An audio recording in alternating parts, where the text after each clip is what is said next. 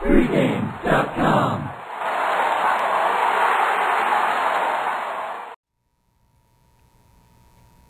Welcome to Pregame.tv.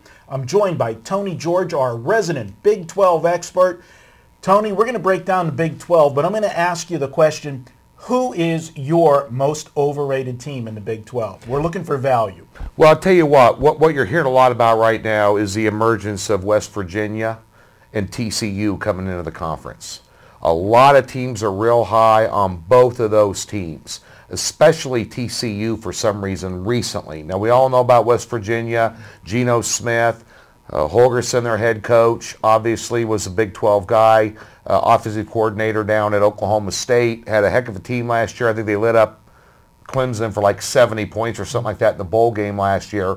So a lot of highness, and you know, some of their praise is deserved. But I did a couple of radio shows recently with different individuals, and both individuals picked TCU to win this conference. And I just don't see it. Gary Patterson's a great football coach. They have problems on defense with only 5 returning starters. Now, a lot of the guys that are going to play, that are filling in the departed starter roles are guys, obviously, that played a lot last year. They have a heavy rotation. So it's not like they're raw, true freshmen or anything like that. But I want to tell you, so we'll talk about this a little bit more when we really break down the Big 12, but a Mountain West schedule is a heck of a lot different than a Big 12 schedule. And there's a lot of people high on TCU, a lot of people high on the amount of wins they're going to have this year. I think the over and under is like 9.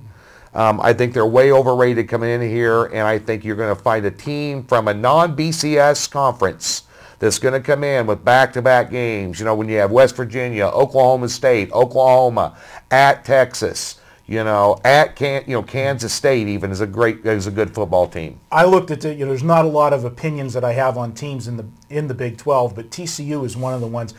I agree with you. They're stepping so far up in class, and if you look at the end of the season with their end of season schedule, I think this team, because of the class jump, at the second half of the year, they're going to start to experience injuries because they're going to get beat up in this conference. And with what they finish with at the end of the season, I think they're going to be in trouble, and I think the under is a very good bet on win totals on this team. So that's your most overrated team. Let's go the other way. Who's the most underrated team in the Big 12?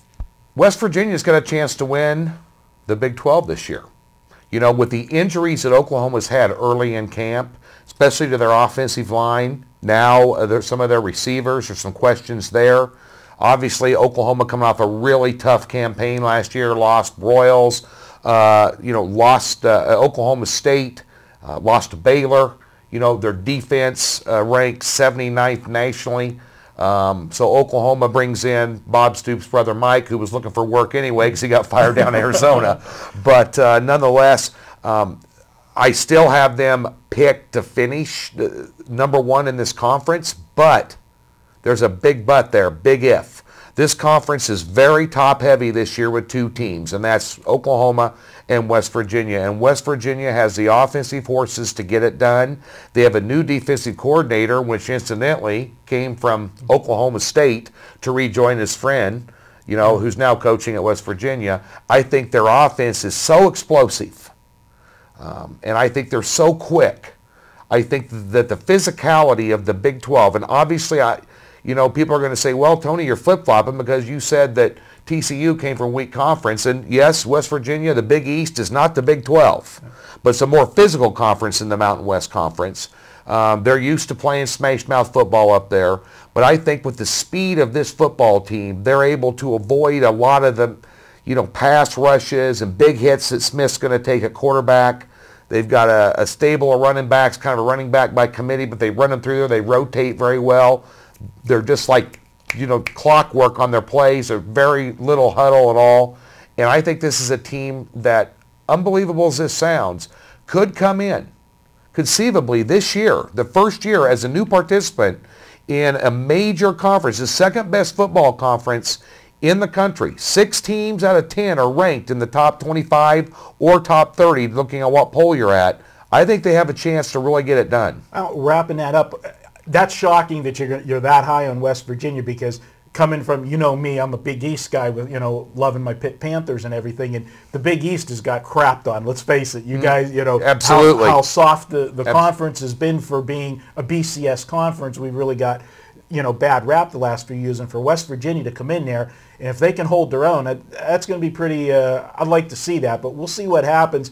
I will agree with you one thing, the Big East, whatever you want to say about the conference being weak or not weak, they do play more of a smash mouth football, and I think that's something that would help West Virginia, but they're going to face some pretty explosive offenses that they don't see, those high-powered offenses in the Big East that they're going to see in the Big 12. But there you have it. That's Tony George's most overrated and most underrated team this year in the Big 12. We're going to come back with another video where Tony's going to give you an overview of the Big 12 in general, and then we'll be back with more stuff from Tony George here on pregame.tv.